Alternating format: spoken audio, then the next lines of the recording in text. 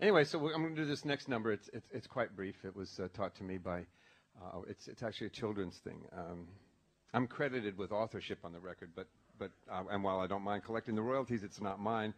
But since there's no place else to put the royalties, I'm taking them. Peter Percival Patterson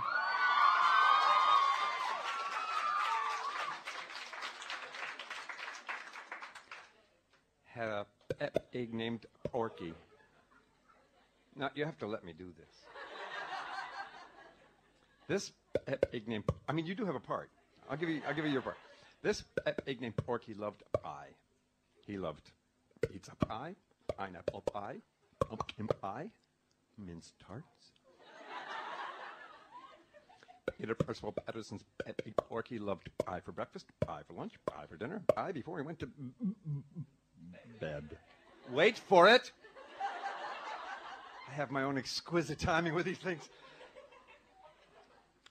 Peter Percival Patterson's pet pig Porky ate so much pie that, do you know what he did? No, damn it. You ask me, I tell you. What? Okay. I'll give you your cue again. Try and get it right, will you? Peter Percival Patterson's pet pig Porky ate so much pie that, do you know what he did? I thought you'd never ask. He popped.